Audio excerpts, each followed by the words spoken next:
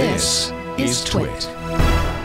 Apple, they've opened their previously closed bug bounty program to all security researchers and have now published their official rules. They talked about this last August, that they were going to be doing that. Well, that has happened.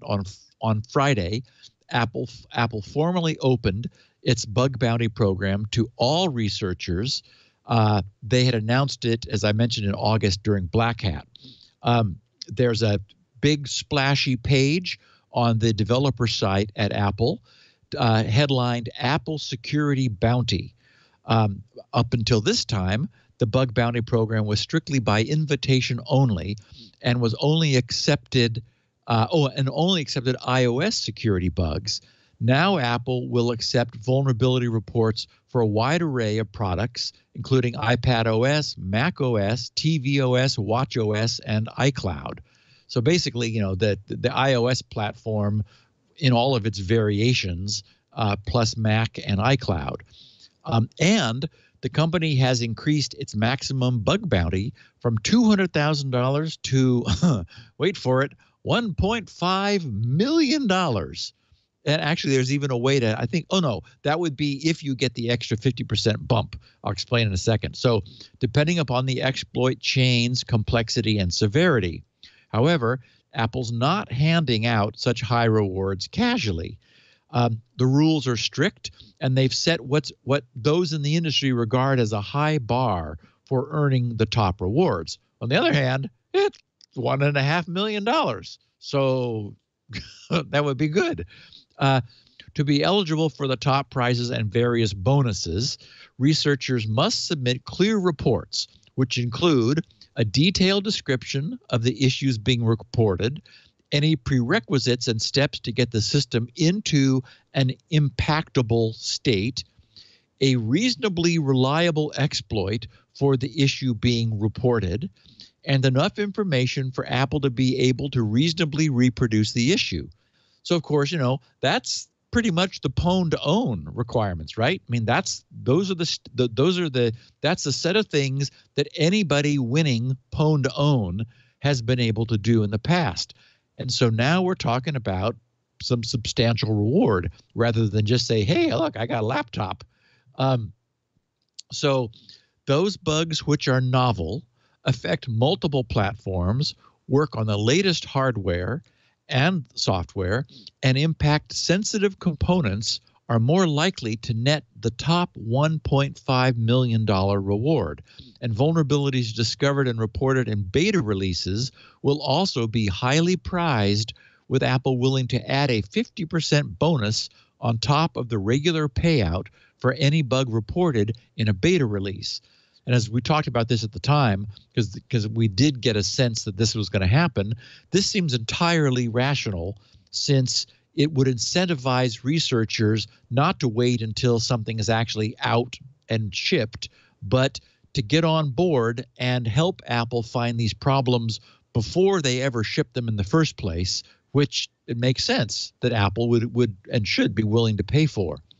The 50% bonus is for regression bugs where older and previously fixed problems return for an encore, as well as bugs that are found during beta. Also, since takeover bugs requiring no user involvement are the most sought after by the likes of Zerodium, the discovery and reporting of those will also bring researchers top money from Apple. So long as the researcher is able to provide a fully working exploit chain for these types of submissions, they stand to qualify. Under eligibility, Apple says the party must be the first party to report the issue to Apple Product Security, provide a clear report which includes a working exploit, not disclose the issue publicly before Apple releases the security advisory for the report, which of course is generally released along with the updates. Issues that are unknown to Apple and are unique to designated developer betas and public betas, including regressions, can result in that 50% bonus payment. And so Apple's looking for security issues introduced in certain designated developer beta or public beta releases. And they're saying that not all developer or public betas are eligible for the additional bonus. And then they're very interested in refinding anything that they broke. Regressions of previously resolved issues would also get payment. So, for example, I have in the show notes, and Leo, you were showing it a second ago, that the breakdown, the menu of payment schedule, iCloud unauthorized access to iCloud data on Apple servers gets someone who finds a way to do that $100,000.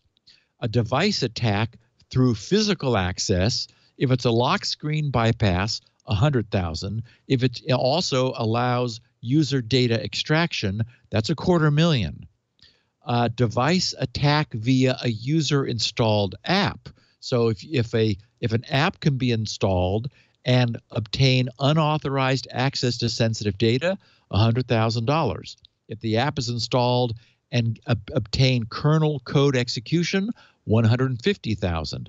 A CPU side channel attack gets $250,000. Then we have network attack with user interaction. One-click unauthorized access to sensitive data over the network, $150,000. One-click kernel code execution through a network connection, $250,000. And the final category where the big money is, network attack without user interaction. A zero-click access to the kernel with physical proximity. And I don't know what they mean by that, with physical proximity.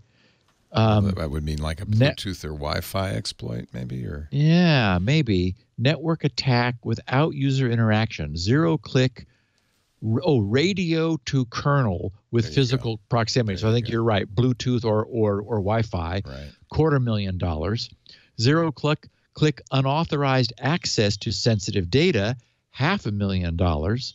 And finally, zero-click kernel code execution with persistence and kernel protection bypass, that brings you the $1 million.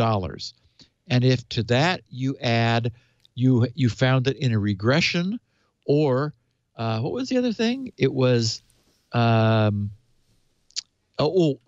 in a beta. So either you found something that they broke, or you find a zero-click kernel code execution with persistence and kernel protection bypass. That's where you get, and that's in beta software, $1.5 million for the big payout. So anyway, it's nice that this is happening. As we've said, the problem has been that the commercial entities have not been able to outbid the likes of Zerodium. So, a hacker who's trying to make a career from finding security flaws by being an ethical bug hunter, and as we've talked about, it's entirely possible now to do that. They're going to look out for themselves, and so the tendency would be to sell to into the gray market like Zerodium rather than help Apple find their own problems. So it's very cool that this is now something that Apple's doing.